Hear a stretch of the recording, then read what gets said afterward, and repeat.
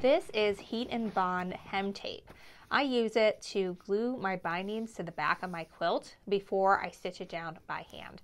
All you do, there's no peel away anything, you just place it where you want it to be between the quilt back and the binding and put your iron on it for a little bit. Take a little extra time on the corners, that can take a little bit of time to get going.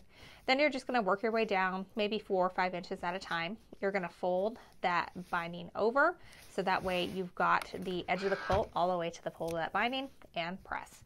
When you get to the end, and just tear it away, it's super easy, and then you can press that miter out. And then we're just going to turn it to the side and start over. You are able to adjust the miter on the corner, the position of that a little bit as you are hand stitching it later. So don't worry if it's not perfectly at a 45-degree angle, but I love this stuff.